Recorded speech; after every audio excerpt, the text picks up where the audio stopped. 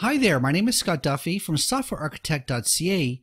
I'm extremely grateful to have over 80,000 students learning Microsoft Azure and other topics from me. In this video, it's a quick start. We're going to be creating an Azure SQL database, and I'm going to show you how to do that using the Azure Portal. Let's switch over to portal.azure.com. I'll close this out. If I go into the dashboard, go up to the plus sign is when I create new resources. Now, it just so happens that SQL Database is one of the most popular services, and it's there under the Getting Started. It's the fourth one down. I can also go down to the Databases category and see all sorts of databases that I can be using, including warehouses, MySQL, PostgreSQL. We'll get into these in other videos, but this one we're focusing on the Azure SQL Database. When I click it, I see a single settings tab. I have to give it a name, so I'm going to call it AZSJD SQL DB. That's a good enough name. The subscription is going to be whatever your subscription is. So if you have a free subscription or an MSDN subscription or a corporate subscription, that'll come up here. I'm going to use my pay-as-you-go. You are to either create a new resource group or you can put it in an existing resource group. The resource group is a grouping that allows you to create multiple resources in a single, almost like a folder structure, and then you can delete them all or you can run reports on that in terms of pricing. I can select to have a sample database, a blank database, or even import a backup if I have a SQL Server image that I can import. I'm going to leave that as blank. Now, the SQL Server comes in two parts. There is the database and there is the server. So we've just created our first database, but we have to have a server to put it on. So I click the server and I don't have one, I have to create. So this is going to be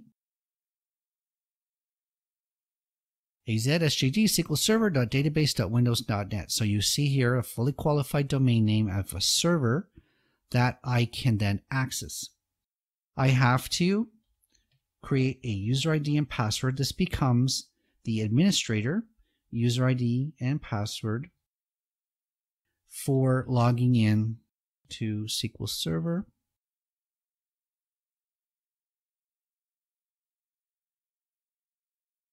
The location will be in East US 2. You can choose from any one of Microsoft's locations that support Azure SQL Database, which should be almost all of them at this point. Everything from Europe, United States, Japan, Korea, Canada, even Brazil.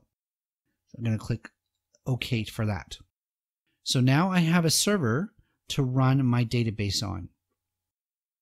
Do I want to put this database into a pool? A pool of databases share resources. So if I had two or more databases and I wanted them to not have excess resources, they could share resources. I could potentially save some money on having them share resources. I'll say no. I do have pricing options. The SQL database comes in three flavors: basic, standard, and premium. The basic flavor is extremely simple. You get 5 database units. That costing currently $6 Canadian a month, or $5 Canadian, $5 US a month.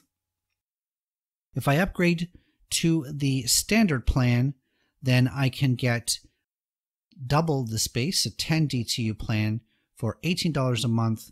I can get 10 times the space from the basic plan for $91 a month, or even if I go to the 800 plan, we're up to $720 a month. So you'll see here the pricing runs from $20 up to $2,700 in the standard plan.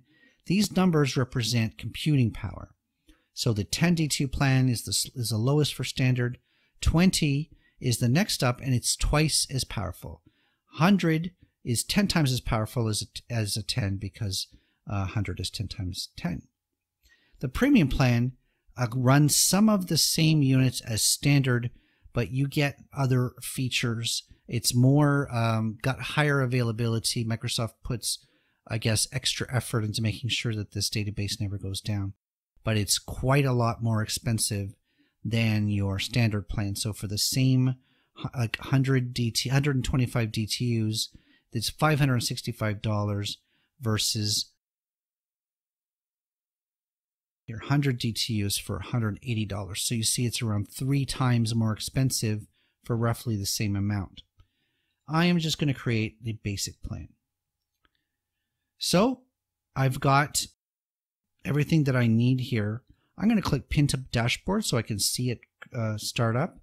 This is going to take a few minutes to create. It's empty, so it shouldn't take that long, but it's going to create a couple minutes to create the server and then to create me an empty database inside of that. We'll look at that when that's done. So there it is. The SQL database got created. That didn't take too long. We can see here that Microsoft is making some suggestions in terms of encryption, tuning, etc. But the database did get created. If I go into, this is the database. If we go into the server, clicking the server, we can see at the server level that this server contains one database. It's important to keep in mind that you can create multiple databases under the same server, but you'll be charged each of them individually. And if you were to then pool them together and put them into an elastic pool by saying new pool, then you would be charged for the pool and not for the individual databases. So that's how you create an Azure SQL database using the Azure Portal.